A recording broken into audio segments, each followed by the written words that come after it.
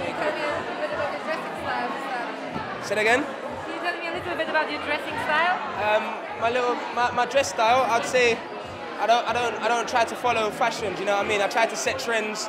Like, I wear stuff that people may not be feeling comfortable to wear and pull it off, do you know what I mean? Like, my styling is very left field. I won't do the everyday sort of stuff the way you'll see everyone on the high street rocking, like, do you know what I mean? But now with your musical success, do you feel that it's like a trendsetter? Yeah, you know what? I've never been a one to follow fashion, do you know what I mean? I've always been a one to try and set trends, and if I can do that through the way I dress and through my music, then I'm all for it, you know? And about the MOBO Awards, what does the nomination mean to you? Well, to be honest with you, nominations and MOBO Awards in a whole, what does it mean to me? Well, 2007, I think we won our best. We won my group N-Dubs. We won UK best UK newcomer back in 2007. We wasn't even signed to a major record label.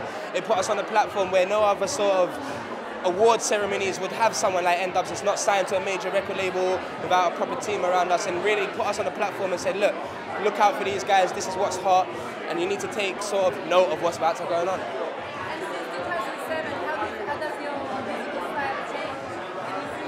Yeah, you know what it is. In 2007, we're going back now more than 10 years. You know what I mean? Like, we're going back more than 5 years.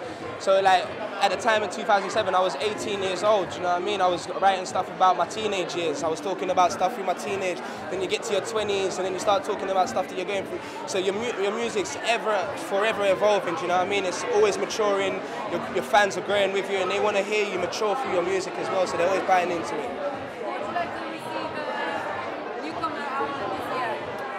Who would I like to see a newcomer award this year? To be honest with you, I would love to see, there's a few artists that I would love to see get newcomers this year.